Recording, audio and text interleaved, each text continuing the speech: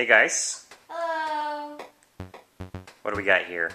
The SID organ in progress. Yeah, what do we do? We work on the fall board.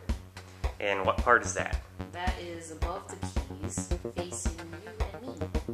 Yeah, and we also did that grill cloth replacement last time, but it was kind of dark when we shot, so you couldn't see it very well. And here you can see it much better. Yes. Thank goodness for the 5 o'clock sun.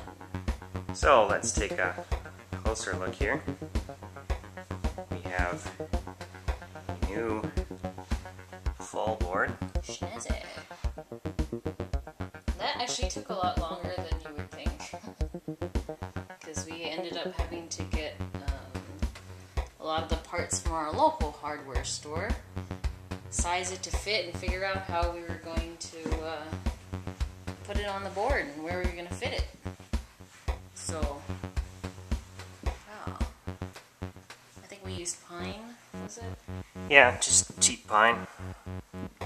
So we got the pine here, and it's got grill cloth on it to match the lower section.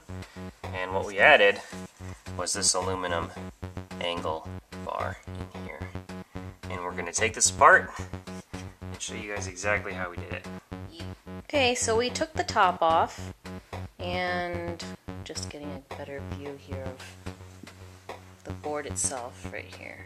And the angled aluminum.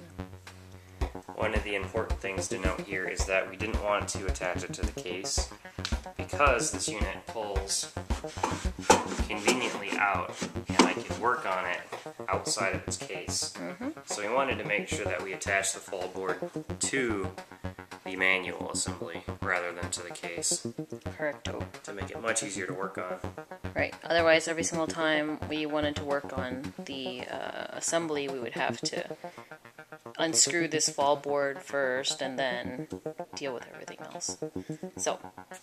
And what we did here, if you take a look back on the back, we've got a couple of washers underneath this and a bolt.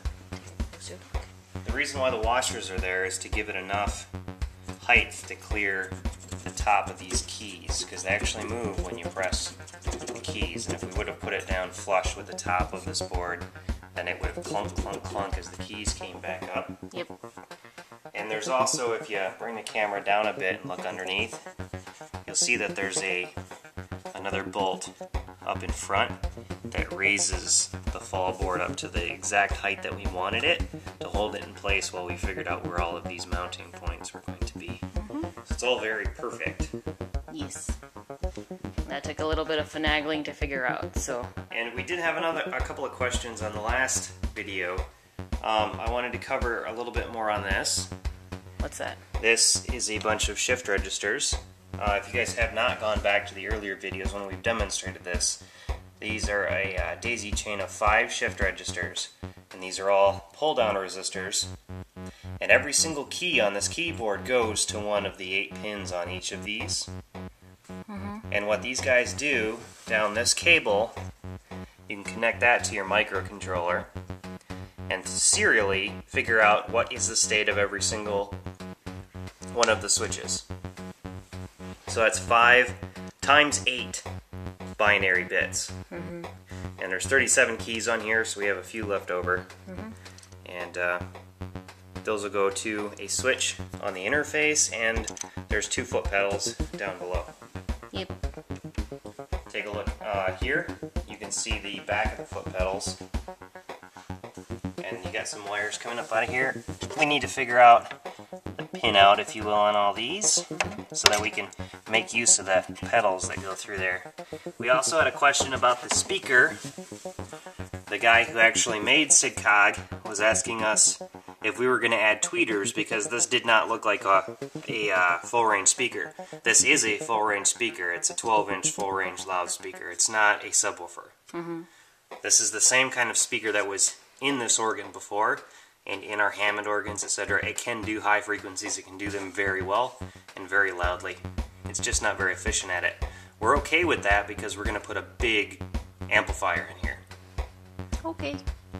Alright, and I think that covers that. cool. And we'll update you guys as we make progress.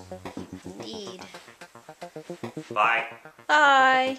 We post videos all the time, so don't forget to subscribe. And follow us on Twitter at TYMKRS.